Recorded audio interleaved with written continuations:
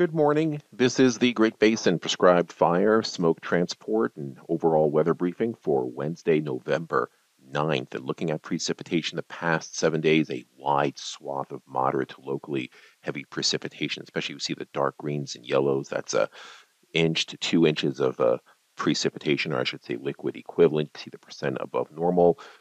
Keeping in mind that this does not include the last 24 hours. We look at the past 24 hours here on the left-hand side. You see there was additional moderate to locally heavy precipitation across southern Nevada and going to southern Utah and parts of uh, eastern Idaho. 3-day totals with this storm look very impressive. Uh, not to say the least.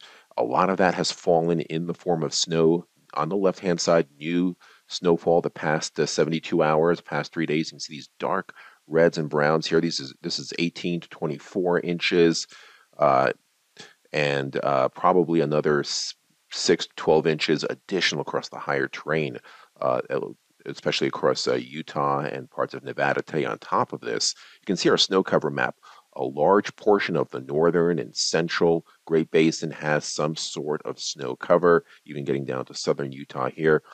Eastern areas in Utah will be getting this storm today, and they'll be expanding their snow cover as well. So definitely a lot of the fuels for prescribed burning looking to be snow cover. Looks like pile burning or lower elevation burns in the brush might be more conducive.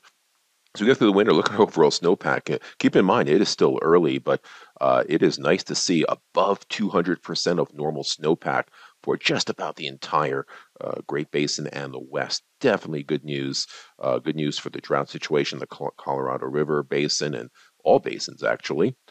Point of concern today for the Salt Lake area in the Great Basin Coordination Center is the possibility of precipitation changing over to all snow. We should be mild during the day, but it's this evening and tonight where the driving could be quite tricky.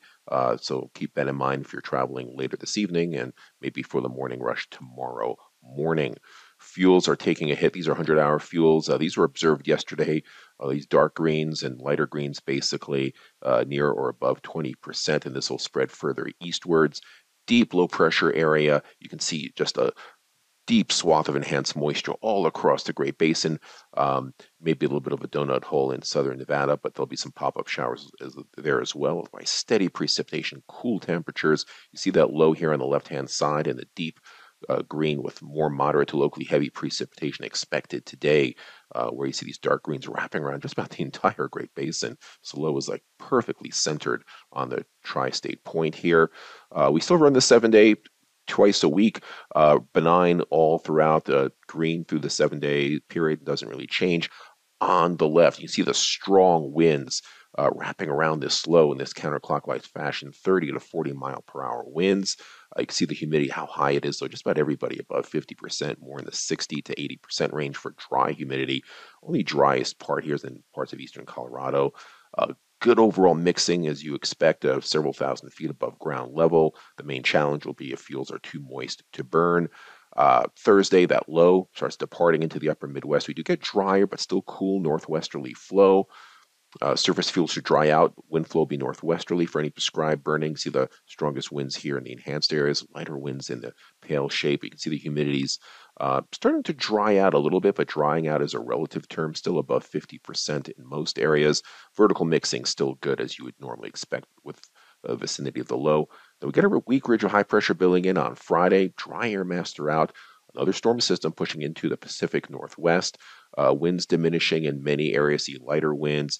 Daytime humidity still fairly high here on the right-hand side.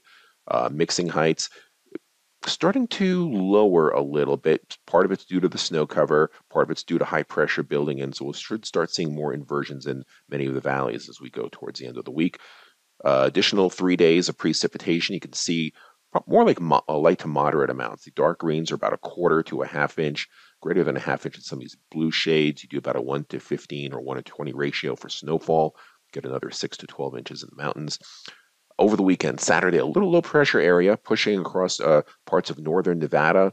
It drops down south of Vegas into the Arizona Strip on Sunday. We stay seasonably cool. Another weak disturbance here deepens, maybe a light to locally moderate precipitation event for eastern Nevada, much of northern Utah On Monday, that system moves further south on Tuesday.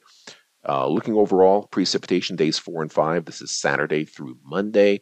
Just light amounts here in parts of Nevada and just isolated amounts here. Depending on how that low tracks, these amounts could be locally heavier in parts of Utah. We'll see how that plays out. The 8 to 14, the outlook shows the cooler than normal temperatures continuing, near normal precipitation for most areas. And this concludes our briefing. Have a great day.